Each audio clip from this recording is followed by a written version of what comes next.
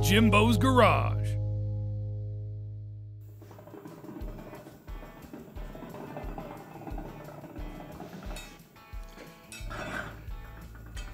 Good afternoon, everyone, and welcome back to Jimbo's Garage. This is a ring gear, a brass ring gear. This thing has some weight to it, 30 pounds, probably 40 pounds. I had a customer drop this by and asked me if I could help him make a cocktail table. He's looking to make something about 24 inches tall, and he said, I don't care what you do for legs. I've got a piece of glass that's 24 inches in diameter, and I'm going to put it over the top of this. I just need you to make some sort of legs for this thing that is about 24 inches off the ground total.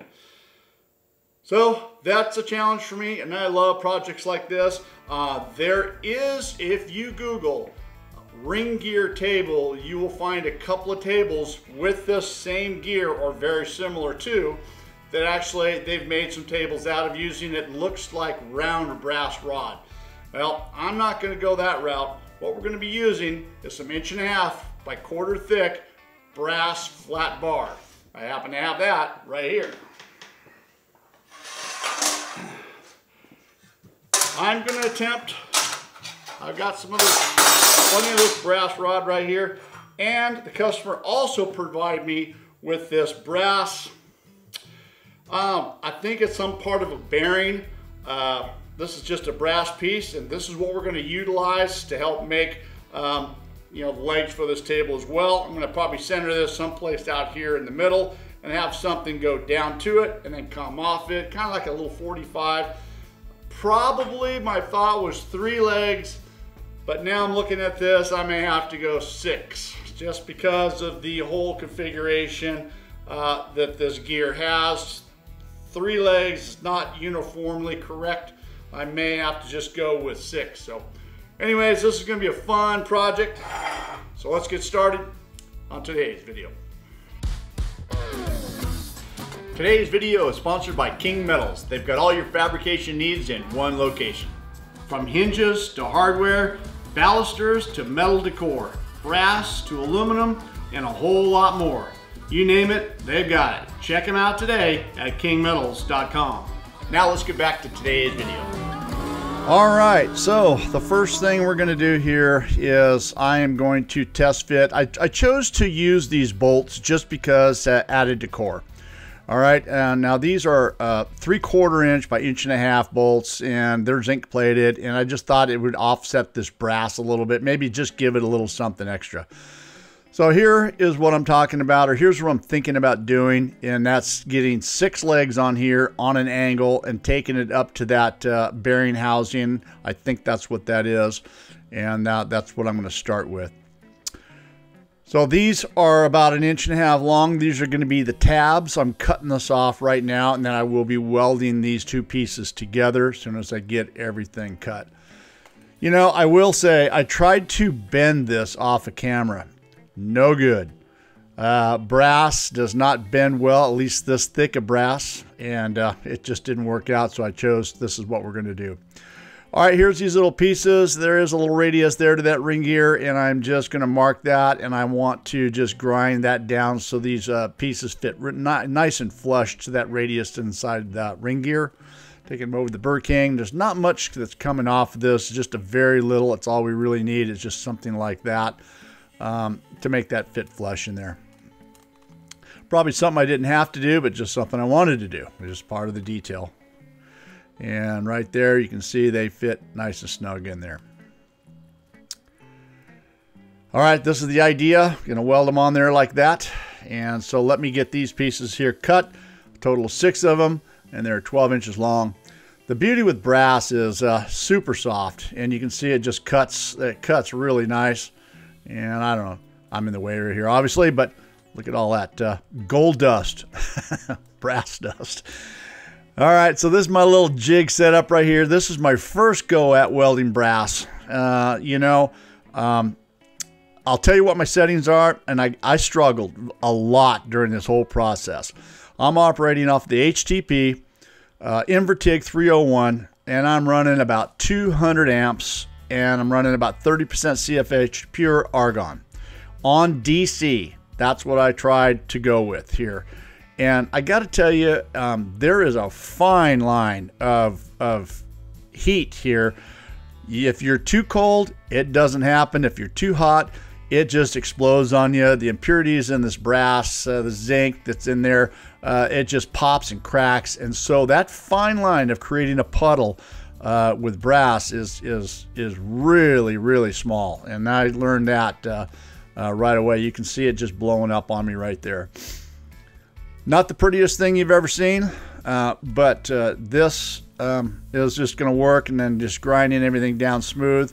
It's going to clean that up pretty good. Now these legs worked pretty good. A little bit later on in the project, you're going to see me really struggling.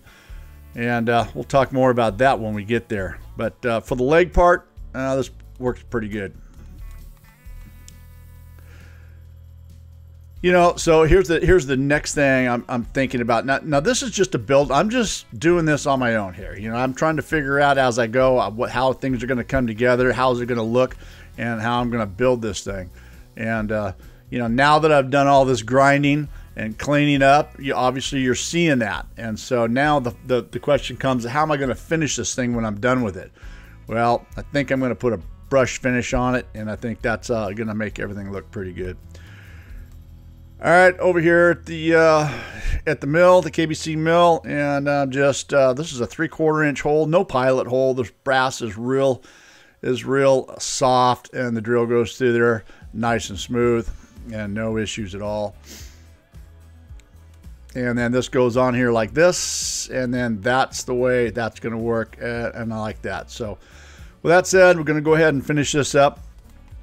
So one thing that I learned about, I believe this is called TIG brazing. I've got very little experience welding brass. So TIG brazing or welding brass, whatever it may be, definitely a learning experience. You can see that if you get it too hot, that brass just jumps off there and gets right on that tungsten. You saw me change that tungsten out. I must have changed the tungsten on this project 10 times during this project because of this problem. You can just see it just smoking and spattering and spitting. So it definitely welds better in the flat position. I had a little bit better success in the flat position like this than I did in the horizontal or vertical position. Definitely does not like that, or at least I could not get it to weld very good at all in the vertical and horizontal position. That heat just had to be exactly right, and I just couldn't find it. But anyways, it's a learning experience, and this is what I love doing. I love learning stuff that I haven't done before, and you know, how do I get better at it? I don't know. You guys do this. Drop a comment in the comment section. Let me know what I'm doing wrong, or what I did do wrong, or what do I need to do in order to get better at TIG brazing brass here. All right. Well, with all that out of the way, you know, it's coming along pretty good.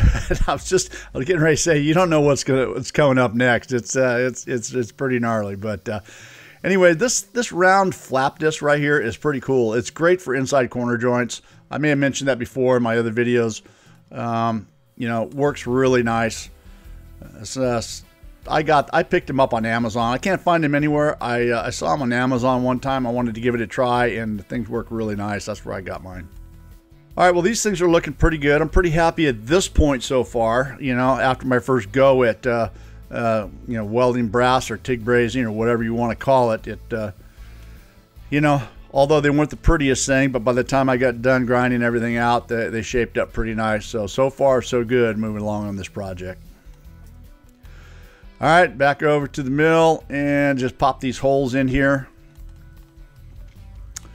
Like I mentioned, it's just an aesthetic thing. I just kind of wanted to add a little something to it. I didn't want this whole thing to be just welded brass. You know, I wanted to have a little something different on it. At least that was my thought.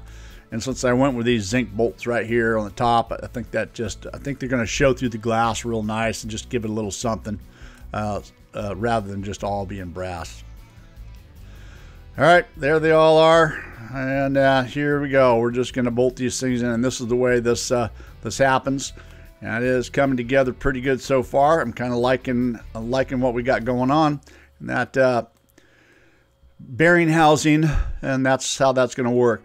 One thing I did notice is these bolts stick a little proud of the very bottom right there. Well, actually is going to be the top. That glass is going to go on there. So I need to take these over the lathe and knock about 1/8 of an inch off them. It was close. They were just maybe a 1/16 of an inch sticking up there, but it was enough to make it uneven.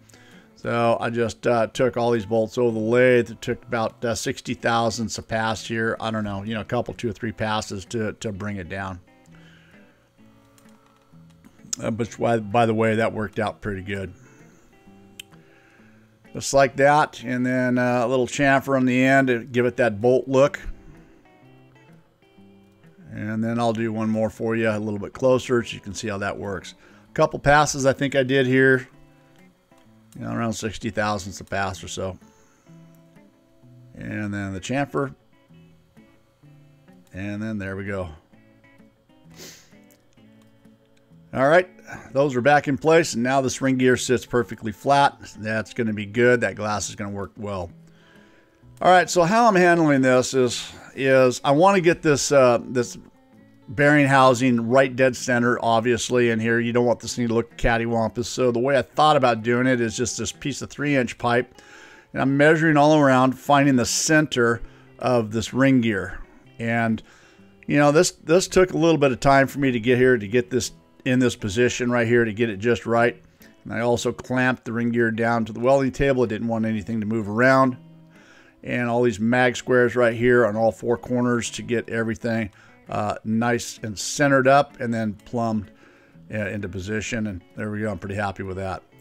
All right, so I jumped ahead a little bit here. Obviously the ring gear is on and it is in place. That whole process literally took about 4 hours. It was insane for me to get everything centered up on that, and I just couldn't film all that. But I got them tacked into place. I got it where it needs to be, and then this is where the struggles begin. TIG brazing or welding brass does not work well in the horizontal or vertical position. I found that out. At least I couldn't get it to. I struggled with it. There might be a way. There might be. You possibly can do it. It's not like aluminum.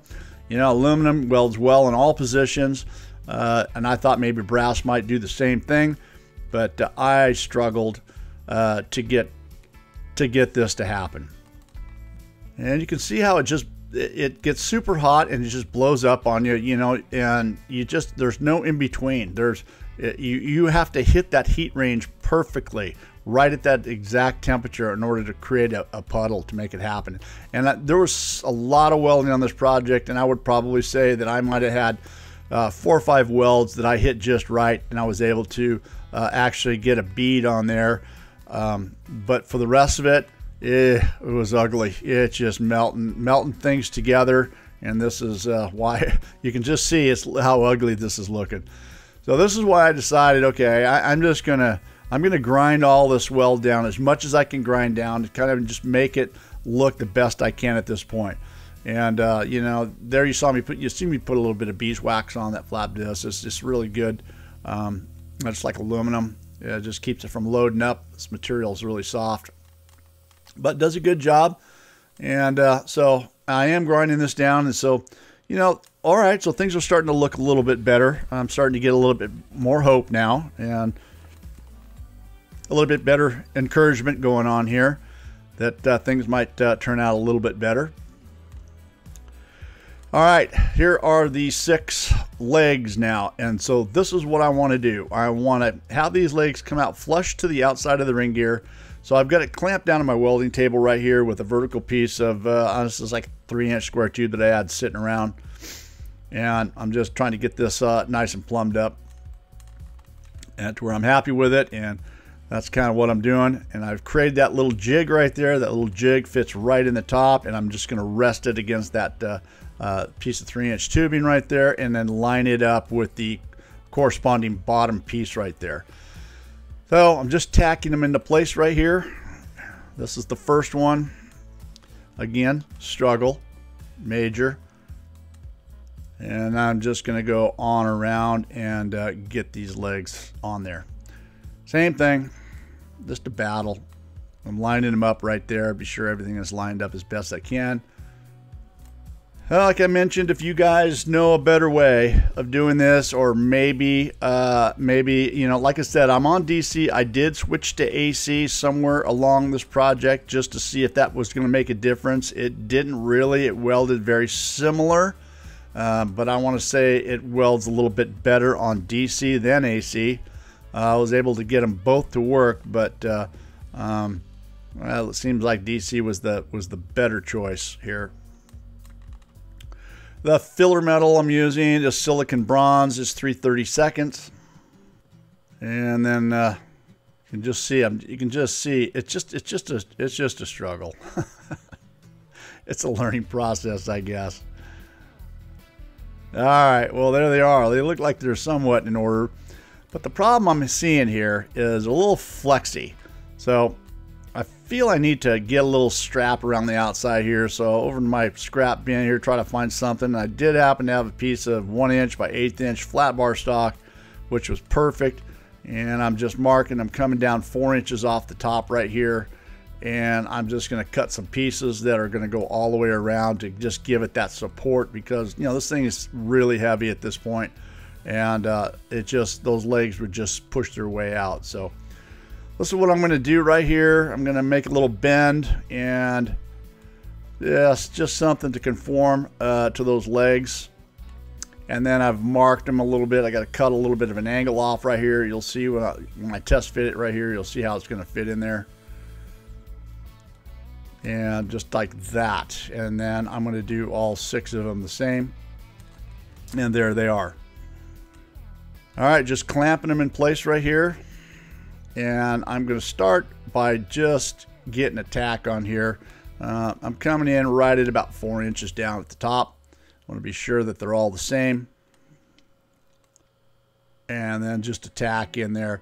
Again, I really thought this was the worst part right here. Now, I don't know if this 1 inch piece of brass is different material or different composites than the 1 1/4 inch, but it was ugly.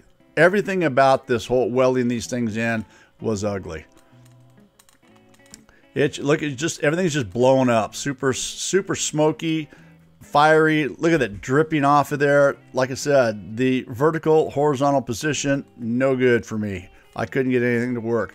So it was everything I could do to just get this metal to melt together to hold. There's no uniformity to it. Nothing. And so I had to, you know, obviously got this all done. I got in there and ground down as much as I could and kind of cleaned it up with a grinder the best I could once I got it all done.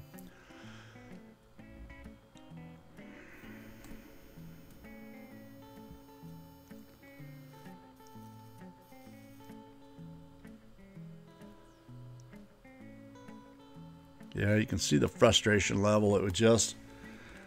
It took a long time to get this part done.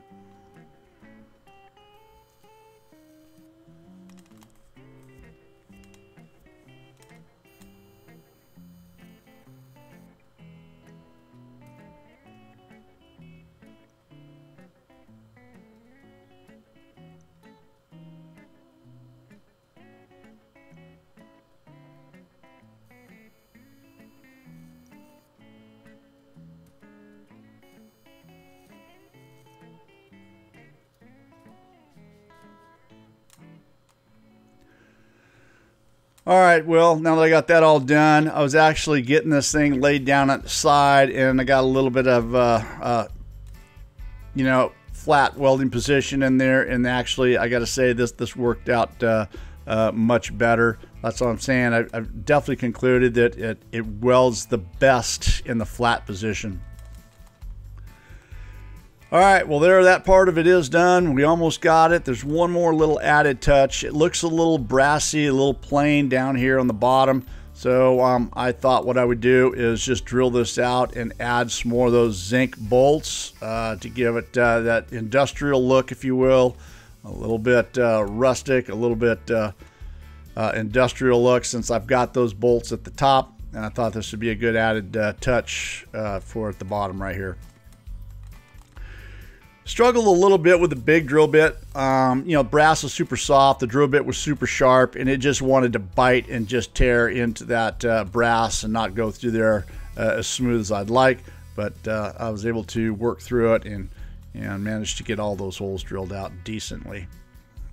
I did use, like you see a pilot hole right there. I did go start with the pilot hole. I didn't want the big bit to wander off, so that's the way I handled that.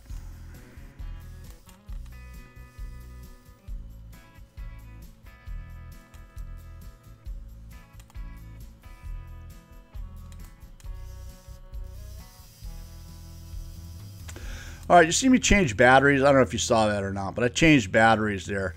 Don't buy cheap batteries. This is an aftermarket Makita battery, and I'm telling you, there's a reason why they're cheap, price-wise, because they don't last very long. This battery was fully charged when I put it in there, and I didn't even get 3 holes drilled before the battery went dead.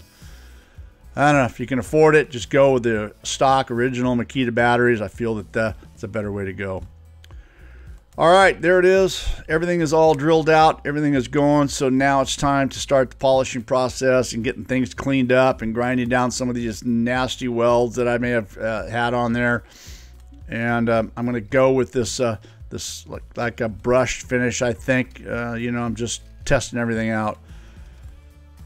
Just trying to get this thing off of here. There it is. It came right off. Not too much of a problem. And so this is a, I want to say it's like a Scotch-Brite. It's a non-woven pad. I think it's like a medium. That's medium, fine, and coarse. And this is from Champion Cutting Tools. And this seemed to work the best. You know, I got in there and cleaned things up. It gave it that brushed finish. I think that's kind of the look I'm going for, and especially here where I had to do a lot of grinding to kind of clean those welds up a little bit. You know, this helped out a lot by the time I was done with it, and kind of blended it in a little bit and gave it the you know, a nice brushed finish. It kind of blended in a lot better than what it was anyway without it. Pretty clean look.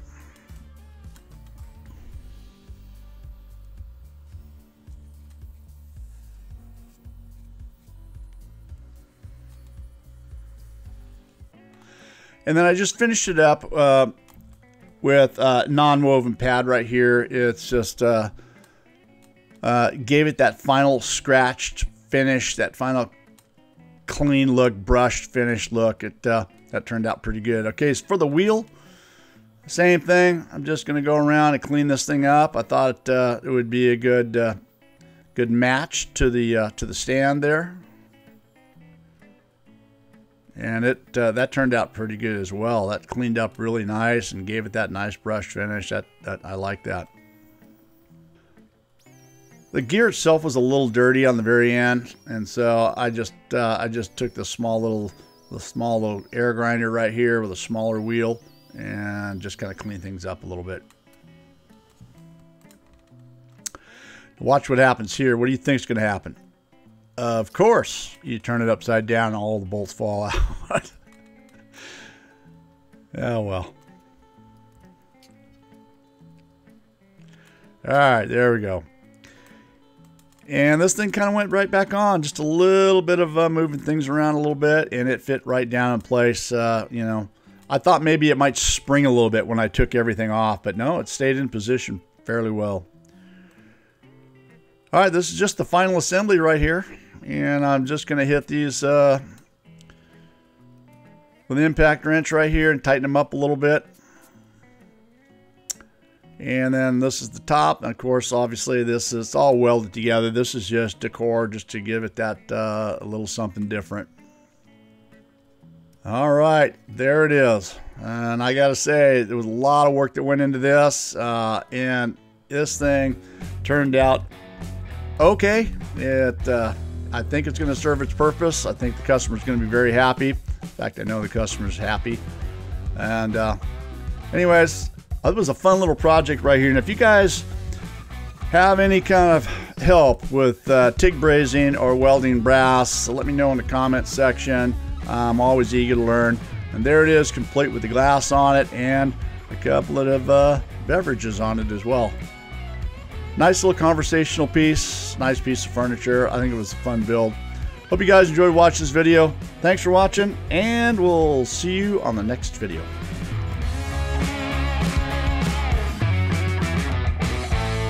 See you next time on Jimbo's Garage.